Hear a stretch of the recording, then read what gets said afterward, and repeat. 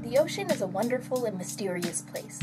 The intertidal zone, the stretch of sea exposed at low tide and covered at high tide, is home to a rich abundance of life. But imagine trying to live here yourself. As beautiful as it is, the intertidal zone is also full of scary stuff. Powerful, crashing waves, slippery, jagged rocks, predators of all shapes and sizes. If you were a fish, how would you deal with these headaches? Well, the northern clingfish has evolved a clever strategy for living among the extremes of the rocky intertidal zone. Let's just say this is one sticky fish. The clingfish, found in the waters of the Pacific Northwest, is named for its adhesive disc, a sort of suction cup on its belly capable of sticking to all kinds of surfaces, smooth or rough, clean or fouled, dry or submerged in water. You can see why the suction cup comes in handy in the turbulent, wave-swept, rocky intertidal zone.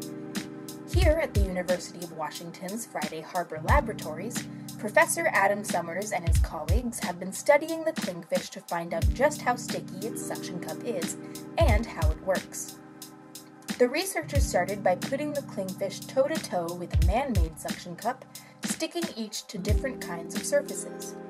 They discovered that the artificial cup only adhered to the smoothest of surfaces, but failed to stick to anything remotely rough. The clingfish, on the other hand, stuck to all kinds of surfaces, even those as rough as the coarsest sandpaper. Strangely enough, the clingfish seemed to prefer the gritty surfaces to the smooth ones. So how does this seemingly magical suction cup work? Unlike the smooth rim of an artificial suction cup, the rim of the clingfish's disc is actually made up of grids of tiny fingers. Guess what's on the tips of those fingers? Tinier fingers. And on the tips of those fingers, even tinier fingers. These descending levels of tiny fingers are called microvilli, and they allow the disc to interdigitate with rough surfaces, reaching into every nook and cranny and creating a tight seal that won't slip.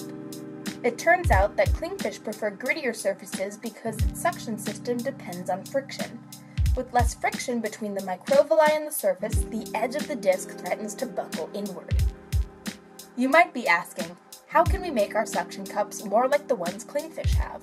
Well, scientists have been asking the same question and brainstorming some solutions. Imagine being able to use a clingfish suction cup for surgery, rock climbing, or whale tagging. Can you think of any cool new uses for the clingfish's suction cup? With a talent like this, the clingfish is sure to be sticking around the intertidal for a while.